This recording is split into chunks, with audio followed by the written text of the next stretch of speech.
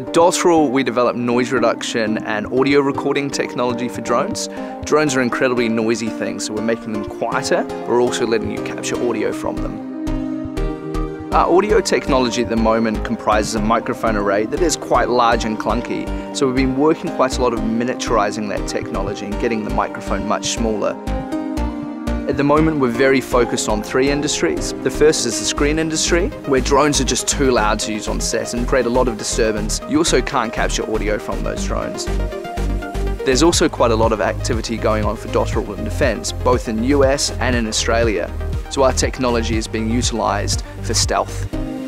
Our technology is also being used in noise mapping for industrial sites. Industrial sites need to meet codes of compliance when it comes to noise, dairy farms, wind farms, and sites such as that. So we're utilizing our active technology to build 3D noise maps with our partner in South Australia, Resonate Acoustics. We really couldn't have got here without the support of the innovation ecosystem in New Zealand. Dotterel is kind of an amalgamation of different Kiwi technologies. There's a lot of support from Callaghan. We were born out of the Sea Prize, a Callaghan initiative, but since then we're leveraging their technology and we have quite a lot of contract R&D being undertaken there. Air New Zealand are a big supporter of Dotterel. Our market is offshore, so they're making sure that we're getting to countries like the US and getting in front of our customers.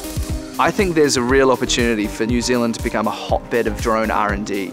The regulations in New Zealand are conducive to R&D being undertaken here, and so right now we're getting some big drone companies looking at New Zealand and undertaking R&D in the country.